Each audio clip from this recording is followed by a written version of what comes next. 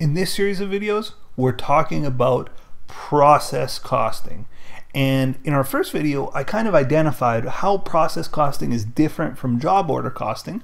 What I thought I'd do in this video is walk through a problem on process costing.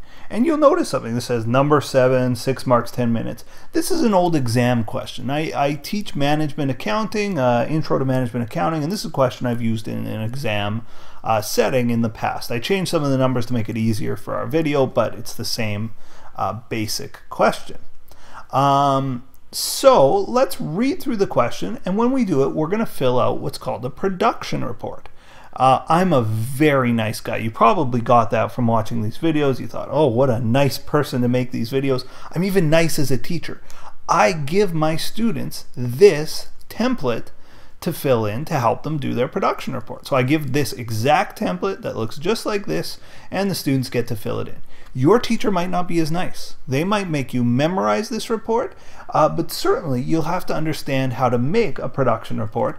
Even if your teacher doesn't give you a template like this, I recommend using this template. So if you look below the video, I'll have linked this problem and this template, and you can download both the files. You can use them. You're free to use them for any educational purpose that you see fit.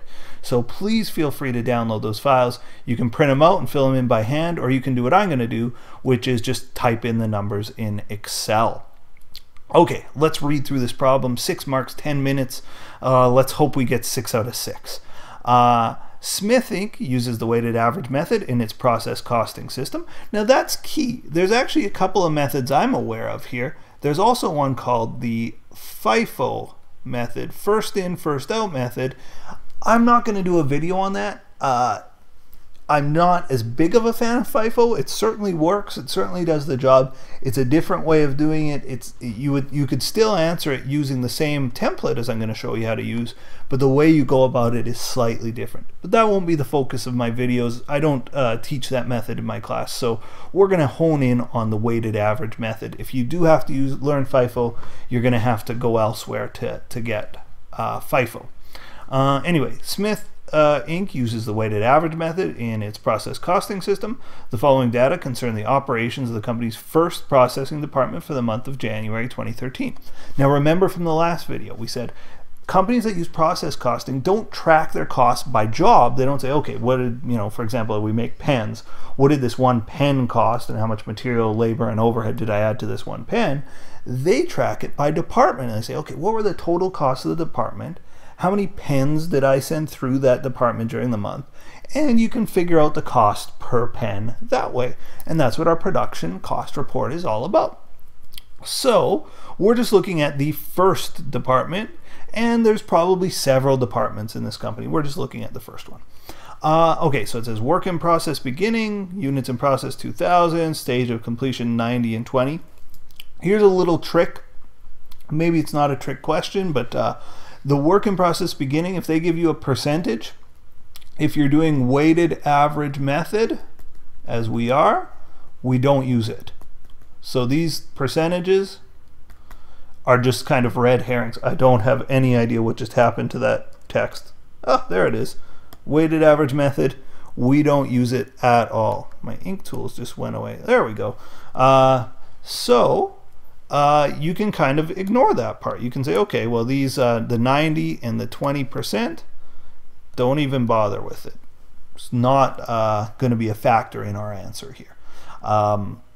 Anyway, that's something that the first time you do, you're never going to know that, right? This is all stuff that I believe you need to practice to get good at. But the units in process at the beginning, that matters. Let's read on. There's some costs in beginning inventory. You can see I spell labor L-A-B-O-U-R. That's because I'm Canadian. Word doesn't realize that. Reading on, units started, units completed, and there's some more units. There's some more dollar amounts there. Units in process ending, question mark, question mark, question mark. Not sure what I'm going to do with that. And some more information. Okay. It says prepare a production report for the department using the weighted average method. That's exactly what we're going to do. So what I'd like to do is start with my production report, and we're going to just try to fill it in as best we can. And I'll teach you how to fill one of these in, and I'll explain what it is as we go. So the first thing is, it says production report at the top, but there's actually a 3-line title. First comes the name of the company, and the name of our company is Smith Inc. Smith Inc. Next is the name of the financial statement or the report. We're doing a production report. We might even say which department it is, so it's the first department, whatever that happens to be, the widgets department. If it's maybe a Coke company, maybe it's the department that mixes the sugar into the drink or whatever. And finally a date, and this is going to be for the year, or I guess for the month. For the month ended January 31st, 2013. So let's fill that in as well. For the month ended January 31st, 2013. Marvelous, we're off to a great start. So the first part of our chart, we're doing a little reconciliation. So the first part of this chart to fill out is just right here. I'm going to highlight it all in yellow. We need to fill in this section. We're not going to fill in any of the cells on the right. We're not going to go any further. We're just going to do this little reconciliation at the top. I want you to keep in mind, up to here, it's all units. So I'm not even going to look for it. I saw there was some costs in the question. I'm not worried about costs. I'm worried about units here. If I see dollar signs written in this area and I'm marking it, it's easy for me to mark wrong. I go, oh, they put dollars where there should be units. They are totally wrong. Okay, so let's fill in the units to account for. So units to account for from beginning WIP. Let's see, WIP beginning units, 2,000. Okay, well, let's fill that in. 2,000. Units started during the year. Well, those are dollar signs. I'm not going to worry about them. I'm not worrying about the 90 and the 20%. Units started, 23,000. Oh dear, 23000. Total units to account for. Well, 2 plus 23. Total those two numbers. So equals 2,000 plus 23,000. It's 25,000. Units accounted for as follows. Units completed and transferred out. Units completed and transferred out, 20,000. Okay, let's fill that in. Ending WIP. Now I go down and I see work in process ending. Units in process. Question mark. What do I do with that? Well, the answer is actually up here. I have units to account for. From beginning WIP, 2 plus 23, I got 25. And you can see the line there. Let me highlight this one pink or something. Different color. Sure. There we go. Pink. Total units to account for, 25,000. I go units accounted for, completed, 20, ending WIP. Total units accounted for. Total units to account for is 25. Total units accounted for is going to have to be 25. So I can calculate my ending WIP to go, okay, 20 plus this has got to be 25. I can infer my ending WIP is 5,000. So going back to the question, this unit's in process that they didn't tell us, it's $5,000. Okay, let me just unhighlight everything and we will continue. So that's the first part of our production report. And I do want to highlight these two because they do have to match, and I just want you to keep that in mind, that the total units to account for has to match the total units accounted for. Again, your instructor might not give you this chart, but I can tell you that production report questions, or if you have to prepare one or figure out this stuff for process costing, it works really nicely if you fill it into this template. Okay. Now the only hard part, these are really easy questions, but the only hard part, and the only part that's tricky to wrap your head around, is something called equivalent units. And life would be so easy if at the end of the year we didn't have any WIP, we didn't have any work in process. We started units, we finished them, and there was nothing that was half finished, no WIP.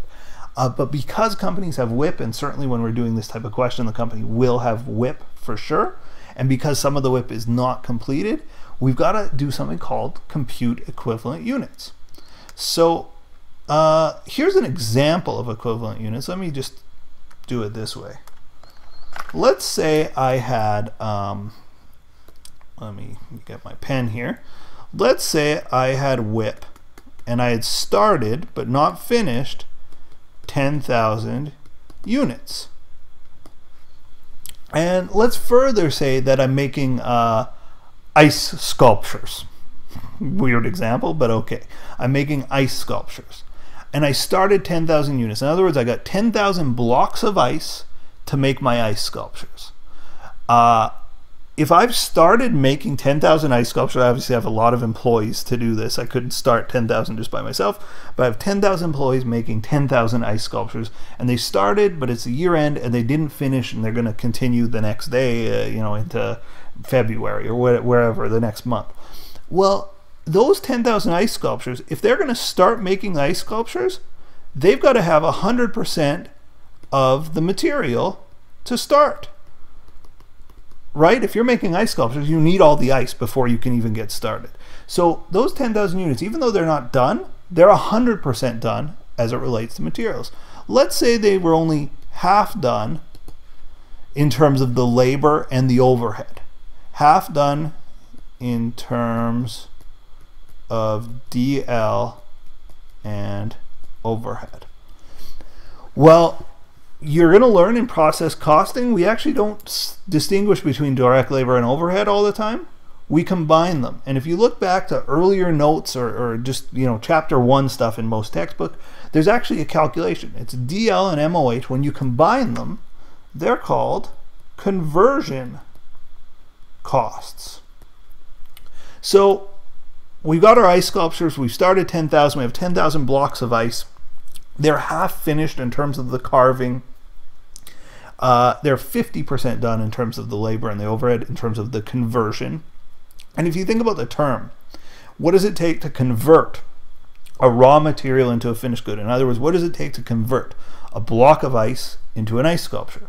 It takes somebody's labor and some indirect costs. It takes labor and overhead. So that's why they call it conversion cost. It's the cost of making a raw material into a finished good. So now the question, and this is the crux of these production reports, we have to determine how many equivalent units we've got. Well, in terms of material,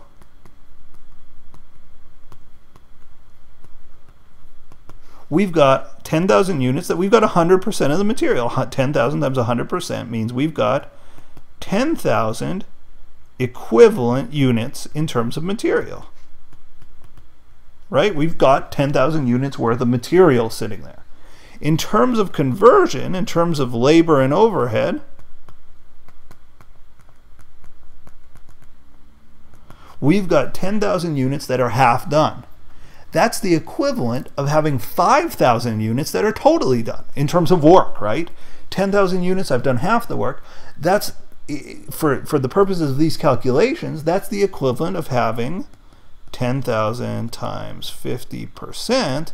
That's the equivalent of having 5,000 units that are totally done. So we call those 5,000 equivalent units.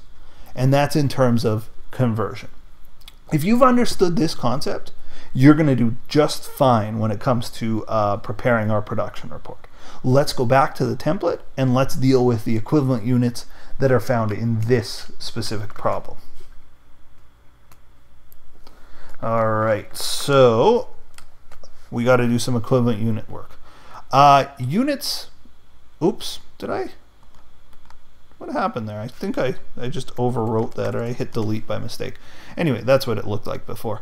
The units completed and transferred out, if I'm thinking about equivalent units, I don't know what happened here to my heading. I got to pull it down a bit more. There we go. In terms of equivalent units, my direct materials, if I've completed and transferred out, I must have used 100% of the direct materials, right? I wouldn't complete and transfer out if they weren't 100% done. So in terms of direct materials and in terms of conversion, they have to be 100% done. Otherwise, I wouldn't transfer them out if they weren't done, right? I only transfer out when it's done, so it's got to be 100% done. In terms of ending WIP, though, if it's still WIP, it means it's not done. We got to see what percentage they are done. So let's go to our ending WIP, and it says our ending WIP, stage of completion with respect to materials, is 80% complete. So if I have 5,000 units that are 80% complete, that's the equivalent of having 4,000 completed units. So our materials, again, if I have 5,000 units, they're 80% complete. That's like 4,000 units. 5,000 units that are 50% complete as the conversion. Remember, conversion is labor and overhead. 5,000 times 50% is 2,500 equivalent units. All right, that's a key moment in preparing these things. You might want to pause it, replay it, make sure you've understood those equivalent units. So our total equivalent units, I skip a line here, 20 plus 4 is 24,000. I guess I don't have to add that in a formula. This is 22,500. That's our total equivalent units. And you might look at this and say, well, we're wasting a lot of space, and we are. In fact, when you do this, if you are using my template and doing it my way, you will never put anything in these rows. These rows that are sitting empty will always sit empty. We're done the first half of the problem. We've only kind of filled in 1, 2, 3, 4, 5, 6, 12 cells. Not a lot of calculations and not a lot of work. You just got to know what to put where. But we're halfway home. So these units, I've done the equivalent of 24,000 units worth of work in terms of materials and 22,500 units worth of work in terms of conversion. Some questions will split up labor and overhead if they feel there's a difference there as well. But often labor and overhead just get lumped together here. Okay, let's move on and let's take a look at the costs and how to account for the costs. Maybe actually I'm going to split up the costs in the second half of this into a new video. So I'm going to stop this video here. In the next part, we're going to complete the production report, and I'm going to explain kind of what's going on in the bit of analysis of this production report. So we'll stop this video here. We'll continue the production report in the